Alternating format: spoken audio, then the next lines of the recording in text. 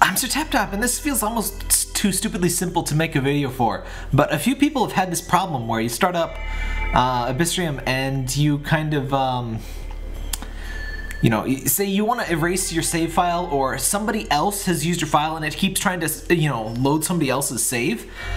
It turns out you can actually cancel the cloud save or the restore from cloud option.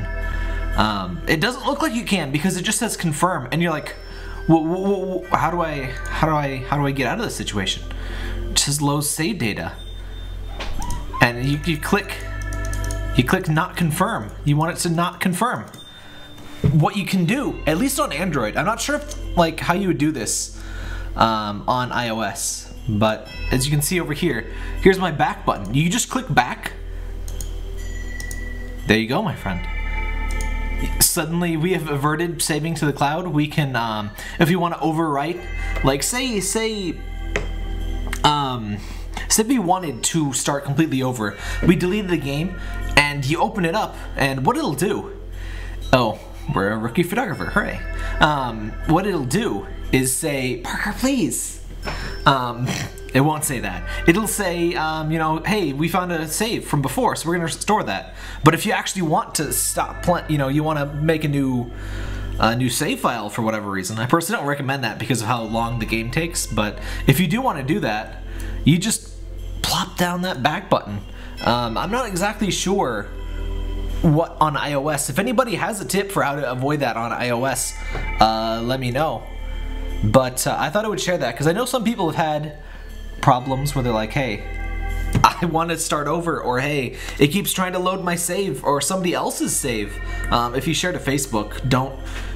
If you share a Facebook, it will. There's only one cloud save per Facebook, so you will overwrite each other's progress. So if you get stuck in a loop like that, that's what you can do to try and get out of it.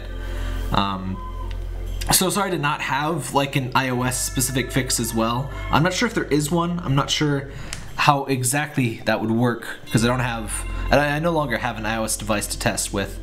But if anybody has an idea or something that works, that would be great to know too.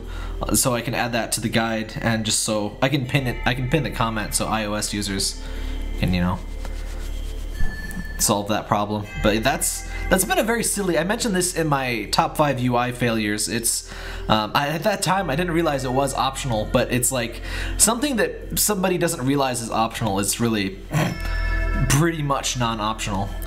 But yeah, that was a real surprise. Hopefully that helps somebody out there. The problem with the cloud save bug is that most people, by the time they see they have a cloud save that they don't want and that it loads, they're doomed. That file's gone. So it's kind of hard to help people with this issue because you'd have to know it beforehand. But just keep that in mind, I guess.